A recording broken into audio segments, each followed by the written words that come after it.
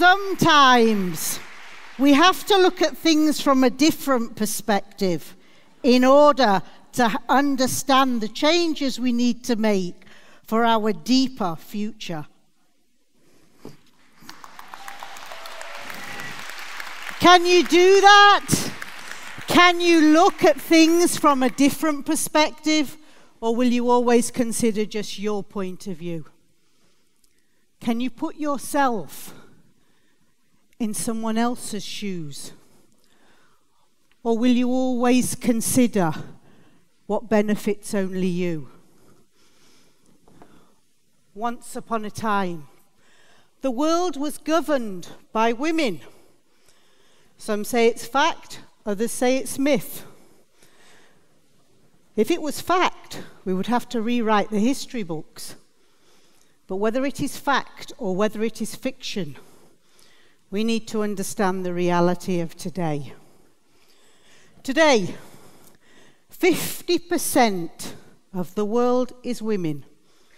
We are not the minority, we are not the majority, we are the equal. We should not need special gender policies. We should receive the same. Oh, God, I can hear you already. It's another feminist speech. You've already stopped listening. You've already decided to consider things from just your point of view. But let's face facts. We have to have women because we're the only ones who can have babies. Science has not yet created a solution for that, nor have we convinced men to go through the pain of childbirth. The hunter-killer instincts of men is no longer needed. The power, control, and egos of the male species is in effect leading to the destruction of mankind. The political, economic, social, cultural incompetence of men is leading to a world without peace. Increasing wars, increasing instability, depletion of natural resources, increased climate change challenges, increased atrocities against the human rights of men, women, and children. Even religion has been corrupted by men. There's evidence and there's statistics to support my views. However, we're not going to go into those arguments now. We need solutions for our deeper future. I'm going to apologize in advance. I am going to be very cruel and I am going to be very direct. Time is running out. I am not prepared to wait the predicted 117 years for parity for women. We know that quotas, positive discrimination, legislation, and blaming women for not applying for the jobs is not working. We need radical recommendations. So, as we have discussed, men have little or no use in our future world. We have enough technology and innovation to totally replace them. Come on. We can fill the sperm banks and women even have toys. Justifying the existence of men is becoming more and more difficult. So, you won't be laughing in a minute. So, in certain circumstances, women will be given the right to carry out selective abortions based on gender. They will have the right to terminate the male fetus. Male infanticide can be carried out where a woman considers that she has sufficient sons and no longer wishes to maintain anymore.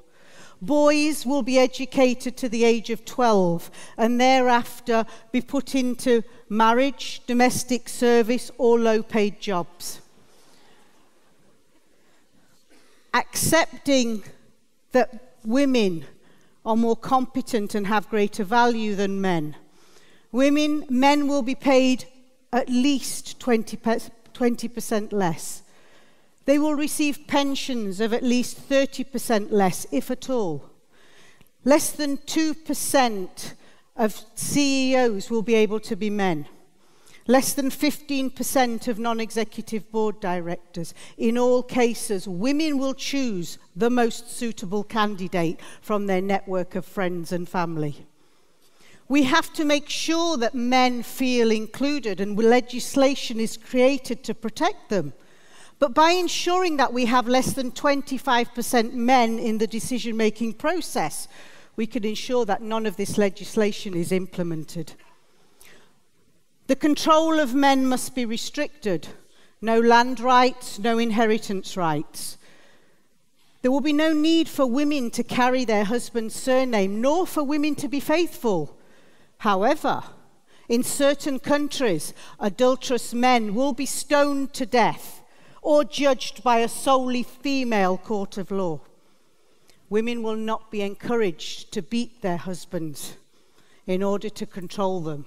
However, if they do, few prosecutions will take place. Religion must be managed by women, because as for sure, God was a woman, because women are the only creators of life. My recommendations can go on, but I can see you're already shocked. You are ready to burn me at the stake, like all women who have dared to speak out against the injustice of men in the past. But now I ask you, walk through my words and replace the word male with female, the word man with woman, and the word boy with girl. And this is the reality that the majority of women live in today on this planet, to a greater or lesser extent. This is not the future. This is the now. This is not the equal. This is the unjust. And is it not fair that women can now turn the tables on the men? Can you see what happens when you turn sex on its head? Can you see what happens when you look at things from a different perspective? My perspective. I have no qualifications. I am not an academic. I got here today by attending the University of Life, a course on which I was beaten, raped, discriminated against in the workplace, socially and politically, just because I was born female. A label that has judged me incompetent throughout my life. And yet, despite that prejudice, I have retained my love, my respect, and my admiration for the majority of men around me.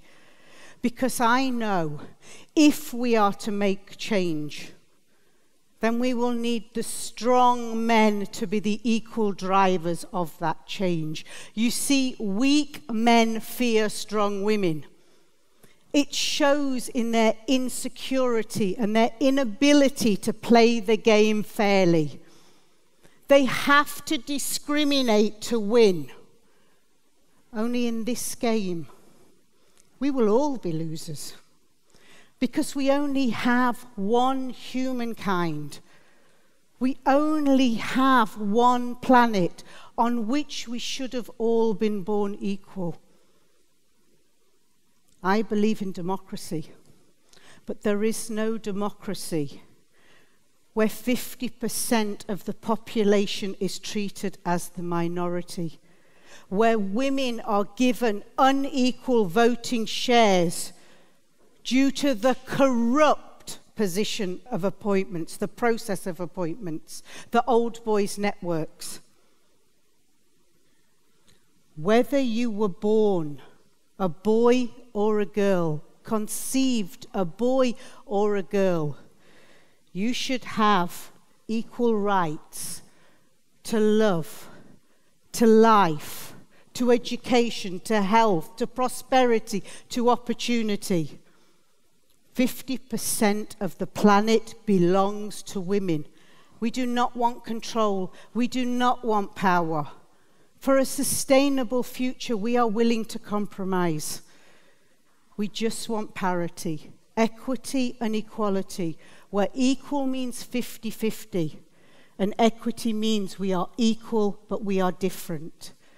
Next time you make a decision, any decision, turn it on its head. Would you be willing to accept the same decision if you were born with the opposite sex gene? And women, we cannot lay the blame solely at the feet of the men. We have to take responsibility. When you see injustice, speak out. When you see that we are not being given the equality or the equal that we deserve, take it, because we will never be given it. If we do not make change together as strong men and strong women, then I'm sorry. Time is running out. We will see the extinction of men. Gandhi said, "You must be the change you want to see." Madi says, "You must be the change you want to see. No excuses." Thank you.